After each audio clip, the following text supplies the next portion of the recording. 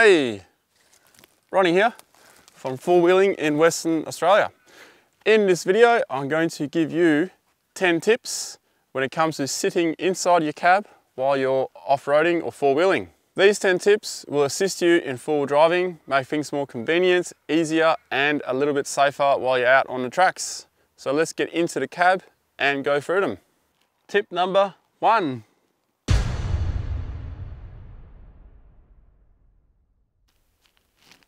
The steering wheel. Yes, there is a particular way you got to hold it. While there's more a particular way you shouldn't hold it. You can hold it like this, like that, whichever way you want, whatever's more convenient. Lean on the door, like we all do. Just one thing you shouldn't do is tuck your thumbs under, like this. Because what happens is, you're driving down the tracks or the trails, it might be a sand track, all of a sudden there's a stump, there's a log, there's a rock.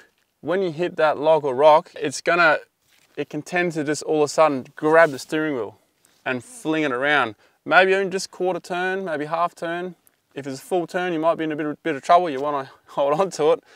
But if just that sudden jolt and you got your thumb tucked in here, well, one, you could break it, you could dislocate it, or if you're lucky, you just sprain it and get a nasty bruise. So don't grip your steering wheel with your thumb around. Just hold it like this. Thumbs tucked to the side of your hands. Number 2.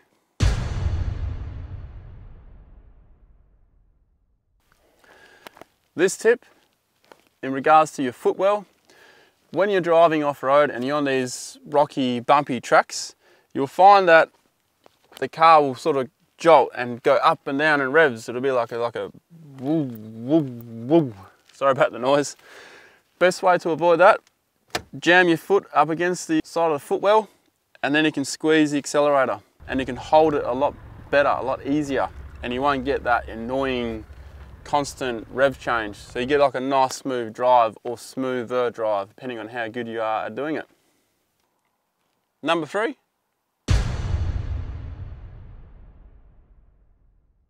When we're driving on the roads, and I wear my flip-flops, or we call them thongs here in Australia, jandals in New Zealand.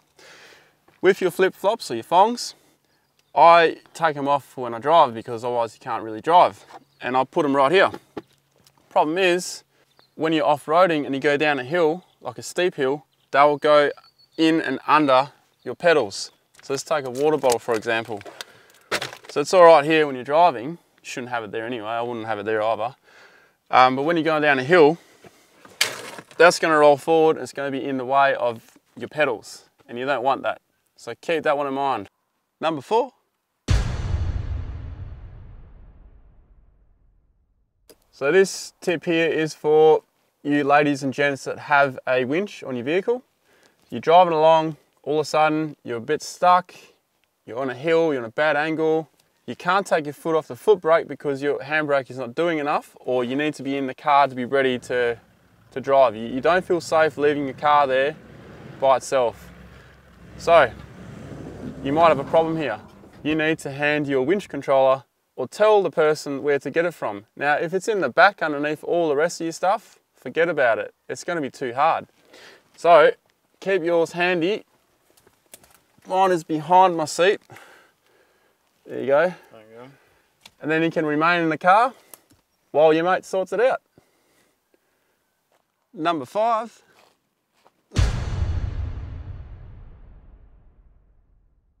Rightio, to my favourite tip, the seat organiser. Now this is one of those that normally sits on the back of your seat.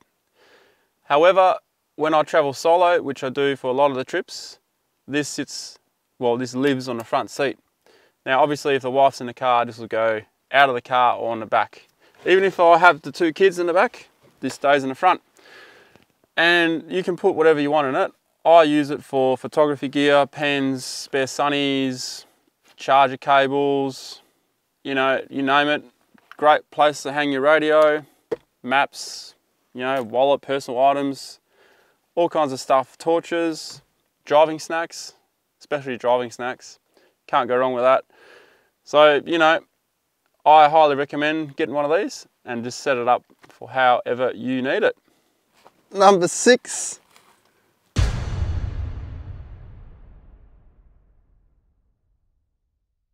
Now onto your sun visors. This might sound a bit weird to cover sun visors. Occasionally, I don't do this very often, but occasionally I'll stick a map with a paper clip onto my visor. In the Jeep, which will be on your screen right now, Brian uses his iPad mini up here, and he runs an OBD sensor thing for his vehicle, and he runs maps as well on the iPad. So you can just flip it down, have a look, flip it up, keep driving. Another thing with your visors, in case you didn't know, I reckon most of you already do. You've got the sun coming in the side, you can do that. Number 7. So this one is all about your driver side window, or your windows in your car. So you're driving along, trucks are bumpy, you're getting thrown around. It's not that uncommon, it has happened to me, to whack your head on the window. Now it's probably a bit low for me to do that, a bit higher. I have whacked my head on here before. I've whacked my head here, I've whacked my head here. I whack my head everywhere in this car. It's probably why I'm a bit nuts sometimes.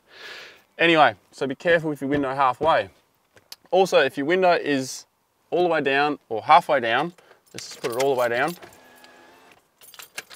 Say you do, in the bad situation, you roll your car. Your natural reaction is to stick your arm out to stop yourself from falling. Now, I saw this recently on a Powerline track in that nighttime video we did. One of the fellas we met up with, Corey, he was driving up this section, nearly tipped the car over, his arm went straight out. You're lucky he didn't go over, because he would have broken his arm. And it's just a natural reaction you do, like you're stopping yourself from falling, right? Therefore, I recommend having the window all the way up. Also, another thing, you're driving along the tracks, dense bush.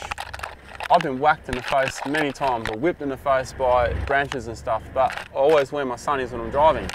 But if you're one of those people who don't wear sunnies, or it's too dark to wear sunnies, just protect your eyes, because it won't take much. Like a little prickle bush or something, it's going to take your eye out, and it's not worth doing that. So, if you have your window all the way up, you're driving along, I'm about to roll over, I can't get my arm out. Much safer with your window up. That way, instead of having your arm out the window and you're squashed, you end up more like this instead. Number 8.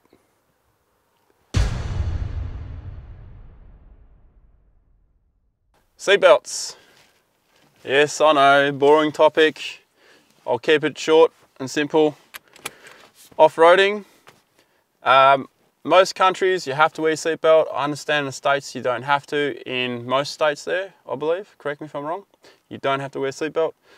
However, I do strongly suggest when you go off-roading to wear your seatbelt. It comes in handy, because you're more likely to tip your car or to get on these angles when you're off-road rather than on the road. And when you go down steep sand dunes and stuff, it is quite good to have the seatbelt locked in, because you're sort of hanging off it. Like, I love my seatbelt when I go down sand dunes, because you're kind of like suspended in mid-air almost.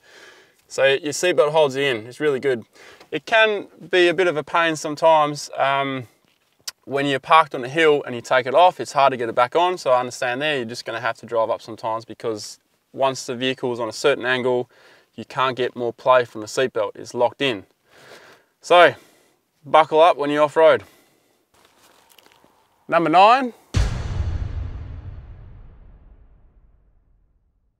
This tip here, not many people think about or don't realise they can do it, but when you're driving at night, to enhance your vision out that window right in front of you, the most important part, because you've got to see where you're going, you can dim your dash, you can dim your, we'll take for instance my HEMA, you can dim that as well by pressing a button. Now obviously if you're running a street nav, which you can run off-road in some cases because some of the tracks are on there, they are usually on automatic, but if they're not, there'll be a certain way to do it. Your dash, now all your lights on your dash can be dimmed as well, in every car should be able to do it, and every car is different how they do it. For example, right now on your screen, you see on the Jeep, it uses a toggle on the light toggle. In my Land Cruiser, you got to press a few buttons and then hold another button down with the lights on, otherwise you can't do it. So check your manual, work it out, because it will help you immensely when you're off-roading at night. Number 10.